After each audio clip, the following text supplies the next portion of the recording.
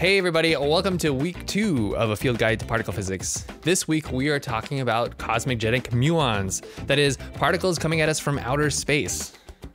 After this week's video, you'll be able to answer questions like, what are cosmic rays? And what are their relationship to muons? What exactly is a muon? Where can I go to find a muon? And how does a muon's speed affect its decay?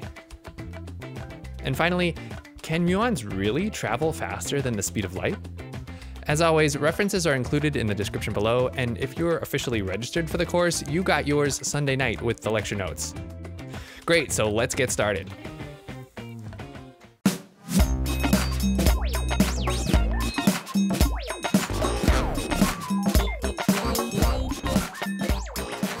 On the trail, in your car, at your desk, hundreds of particles are zipping by you all the time. They're raining down on us, and most of them just zip right through us. Sometimes we get hit, but you can't really feel it. They're just too small. Unlike the alpha particles we discussed last week, these little beasts are extremely fast. They fly straight through our skin, straight through glass, bricks, hundreds of feet of rock. Indeed, scientists have set up labs deep in underground caves just to keep them from messing up their experiments. But just what are these particles that are raining down on us from the sky? And how did they get there in the first place? Just what is going on in the upper atmosphere?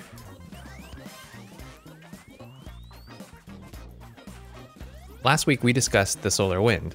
You see, the sun emits not just light, but also a ton of charged particles at pretty high speeds. These particles could be really hazardous to us, if not for the fact that the Earth has a magnetic field that captures those particles as they blow in. But not all particles impinging upon the Earth get caught up in the Earth's magnetic field. Some make it through, and those that do typically have really high energies. These are the particles coming at us from all directions. These are the particles coming in from deep space, and they're coming in hot. That is to say, they're coming in with really high speeds. Historically, these ultra high-speed particles have been called cosmic rays. So what is a cosmic ray? What's in these cosmic rays? Cosmic rays are a good reminder that space is kind of a mess. There's all kinds of things zipping around. Cosmic rays themselves are kind of a diverse lot. They're comprised of mostly atomic nuclei, but also some electrons. 90% of those particles are basically protons. But, about 9% or so are comprised of alpha particles, which we discussed last time. We see some other stuff too, some heavier stuff like oxygen. You can even find high energy iron nuclei coming in from outer space. Those electrons we mentioned, they comprise about 1% of the sum total of cosmic rays. What caused these particles to be fired at us? Well, particles moving that fast need to be accelerated somehow. And space is full of all kinds of monsters that can do that for us. Often, that kind of acceleration requires a magnetic field, similar to the magnetic field that we have around the Earth, only much stronger and much larger.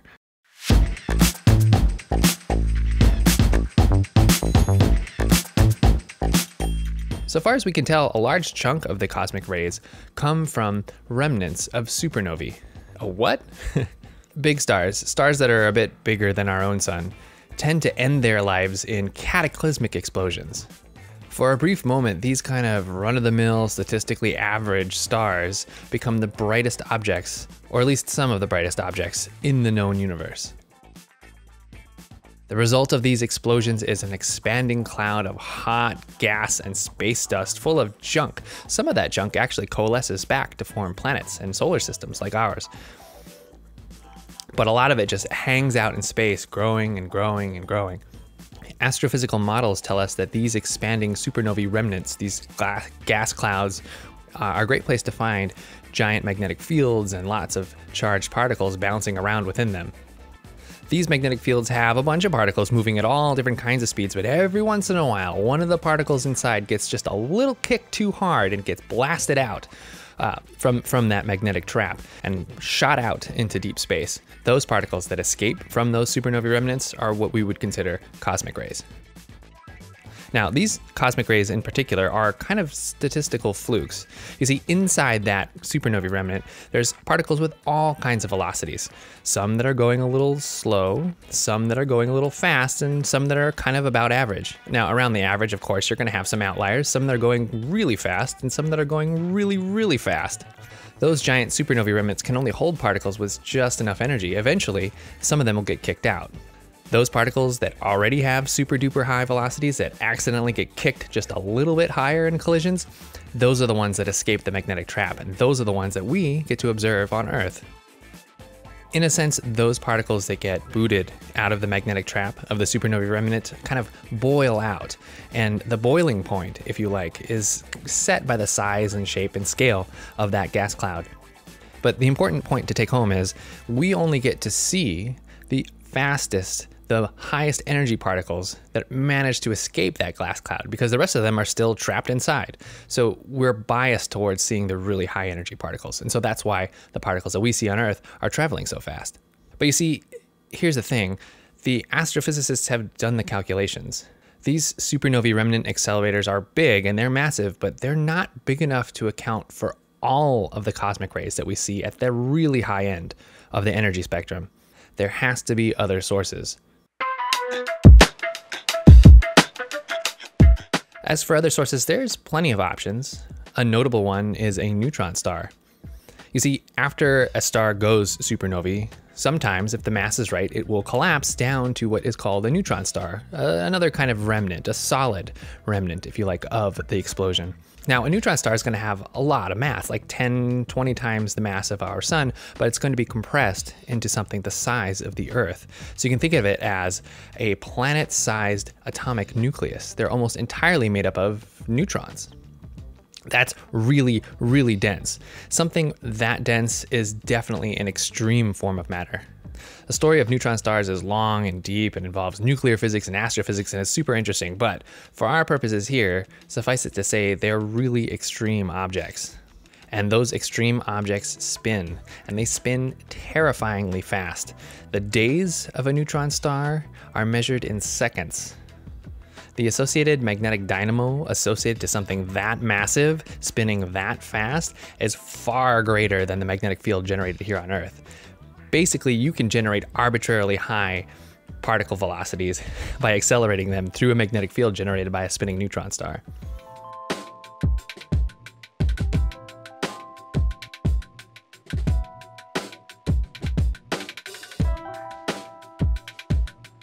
Another good candidate for a cosmic accelerator is an active galactic nucleus, which is something that astrophysicists call, when they really mean, a supermassive black hole. These things tend to show up in the middle of galaxies. They're really, so far as we can tell anyway, really big, and sometimes they can be extremely active. As matter pours into these black holes' event horizons, they tend to all kinds of junk tends to radiate out. Now, we don't really have a full understanding of the science behind them, which is why we call them active galactic nuclei, but suffice it to say, they too can generate massive magnetic fields that can definitely be responsible for the crazy high energy end of the cosmic ray spectrum. Long story short, the universe is full of terrifying, humongous beasts that generate massive magnetic fields that are totally more than capable of spinning up particles to extremely high velocities. These are the cosmic rays. Okay, so what? These extremely high energy particles that are coming at us from all directions collide with molecules in the upper atmosphere, and they are traveling so fast that those collisions tend to create massive showers of all kinds of shrapnel and other particles. As we alluded to last week, protons and other nuclei are kind of like messy bags of all sorts of other subatomic partons or particles. So when a big messy bag of stuff smashes at really high energy into something else, a whole bunch of junk comes spewing out. Pions are one kind of particle that are a common part of that shrapnel. Pions are just like protons, only a bit smaller, about 1/6 the size, and they too are messy bags of all kinds of other nuclear junk. These pions are unstable, and so they'll rapidly decay into other things, and the dominant decay product of a pion is a muon. In summary, mind-bogglingly fast particles are flying at us from space, and those particles are mostly nuclei. Those nuclei smash into molecules in the upper atmosphere, and a whole bunch of junk settles out. But the thing that we can observe, the only thing that really makes it to the surface of the Earth, are the muons. And we see a lot of those muons. Experiments suggest that on the surface of the Earth, about 1 square centimeter of space sees about 1 muon per minute. So to think about that in human terms, look at your keyboard. Each key on the keyboard is about a square centimeter. And, if you account for the space bar and things like that, there's about 60 keys on your keyboard. So one particle flies through your keyboard every second, which means that more than one particle is flying through you every second. Crazy, right? So yeah, these things are everywhere. And because of their ancestry, being born from particles coming at us from deep space, we call these muons cosmogenic muons. But wait, we're getting ahead of ourselves a little bit here. What exactly is a muon? At a rough glance, muons have all the same properties as electrons, except for they're about 200 times heavier. They have the same electric charge. They interact in basically the same way. So far as we can tell, they're both point-like particles. Like electrons, muons have antimatter particles, or antimuons, that are exactly equal partners, except for they have the opposite electric charge. And these properties have been put to the test by physicists. You can create a hydrogen atom with a proton and a muon, although the orbit of the muon is much smaller than the electron's orbit just because of the way that the mass difference works out. And hopefully you're all still fans of helium-4, so here's a fun fact for you. If you take a helium-4 atom and replace one of the electrons with a muon, you get something that looks a lot like hydrogen. Let me explain. The muon's orbit is so small, it's basically sitting right on top of the nucleus. So from a chemical perspective, it looks actually like a hydrogen atom with only one free electron. In this case, the muon acts as a kind of charged shield to hide or obfuscate one of those protons in the helium nucleus. This looks so much like hydrogen that physicists have come to name it hydrogen 4.1. Despite that really weird example, muons and electrons are really similar, and given how important electrons are to our modern day technology, you would know a lot more about them if it weren't for one small quirk of the muon. You see, they are not stable particles. Muons decay, but muons aren't like nuclei. They're not big bags full of different particles that are breaking apart in any sense. So you might ask, just what do you mean that a muon decays? Well, that's a good point. So to address that issue, let's talk about particle decays more broadly. Last week, we studied the alpha decay of large nuclei. We said that those decays happened because it lowered the energy of all the particles involved, and we talked about it from a perspective of quantum mechanics. But now let's look at it from the perspective of masses. The mass of a uranium-238 nucleus, as it turns out, is greater than the mass of both the helium-4 nucleus that emits as an alpha particle and the thorium-234 nucleus that's left behind. The rest of the energy is kind of emitted into particle motion. But what's important here is that the two particles that we're left with after the alpha decay have less mass than the original nucleus. But of course, particle physics is way more fun and nuanced than just things breaking apart and being put back together again. As it turns out, particles can actually transform, they can morph into a completely different species. Now, there are complicated rules for this depending upon what particles are involved and what forces are involved and what the kind of situation is, but generically speaking, heavy particles decay into lighter particles, and they always do so in such a way that the total electric charge is left the same. So let's consider the pion. The pion is part of that mess that happens in the upper atmosphere when cosmic rays come in from space and smash into a molecule. It's part of that junk. It's very similar to the proton in the sense that it's a bag full of particles and it's a big kind of nuclear mess, but it's about 1/6 the size. We see them in collider experiments too. And what's important here is that pions are unstable and they also decay. Pions decay into muons.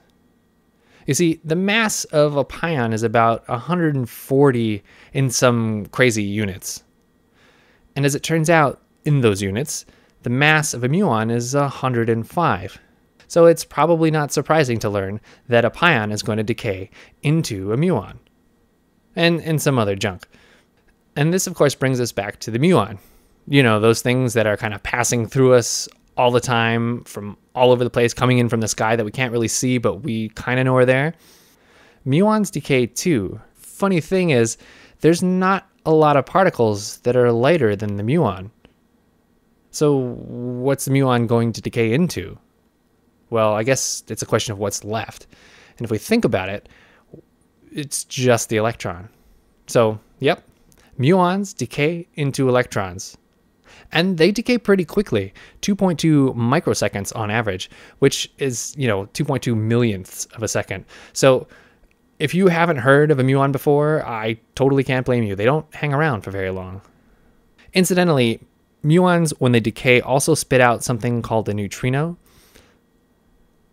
Neutrinos may be ubiquitous, but they don't have an electric charge, and their mass is really, really tiny, and they don't interact very well, so they kind of just flow through everything. They're almost like ghosts.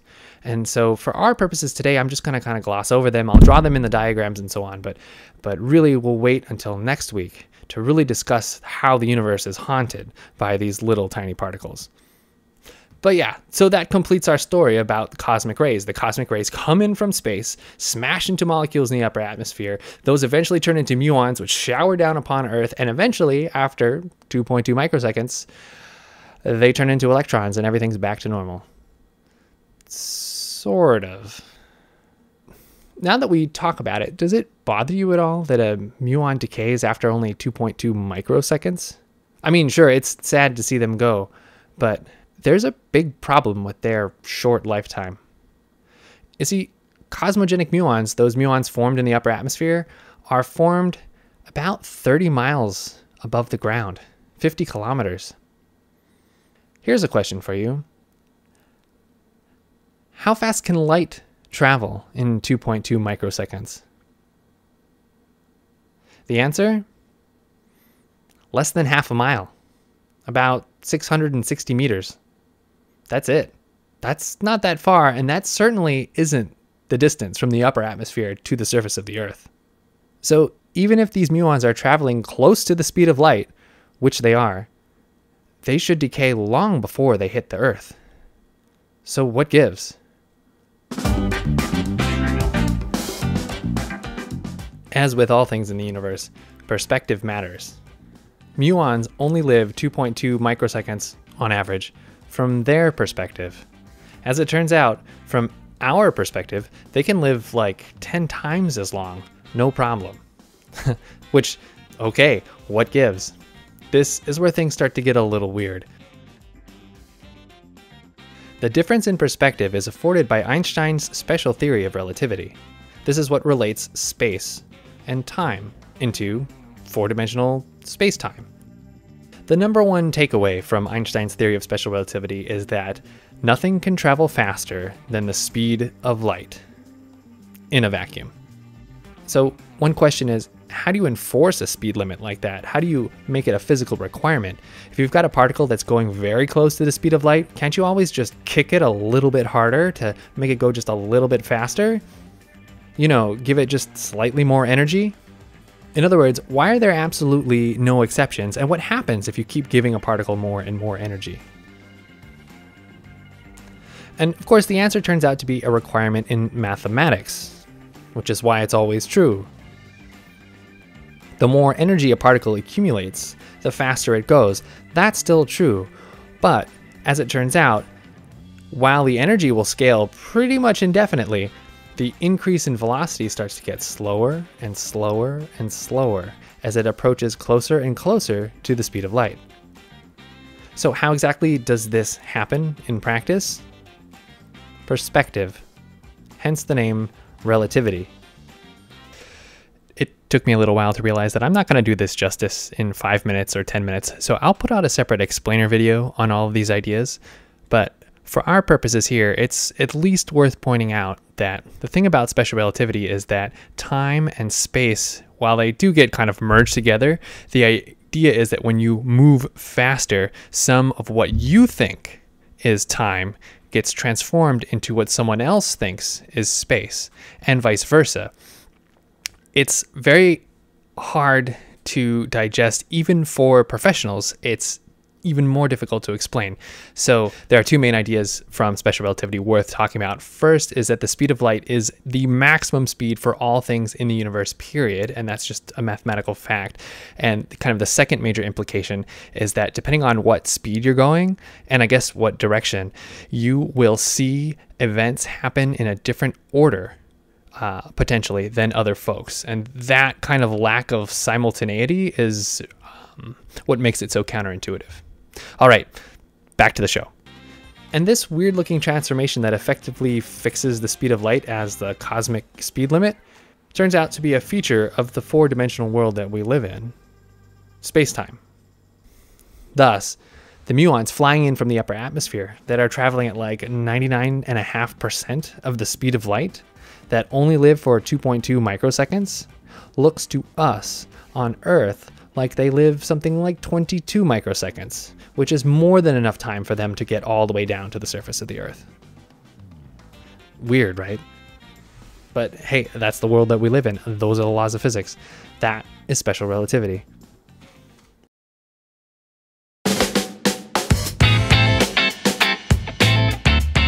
There's one more fun topic worth mentioning before we go, and that is Cherenkov radiation. When we talked about the speed of light being fixed, being a universal speed limit, we qualified that by saying the speed of light in a vacuum, like in the vacuum of space. And what we mean by that is, well, light can travel at different speeds depending upon what medium it's in. In other words, light tends to slow down when it's traveling through things like glass, like water, like air. Famously, light travels at different speeds when the air is different temperatures, which gives rise to a mirage or an illusion of water on the roadway when the temperatures are just right. This kind of change in the speed of light effect is really noticeable in water, where its speed can be reduced by something like 25%. If you've ever placed a straw in a glass of water or looked at somebody who is sitting in a pool, you've seen this effect in action.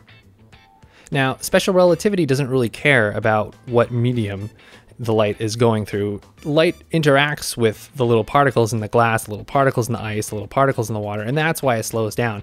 But the speed of light is a universal constant for everything. So when we say that the light slows down in water or ice, we talk about an effective speed of light. Electromagnetically charged particles talk to each other by light, by emission and absorption of light particles, photons.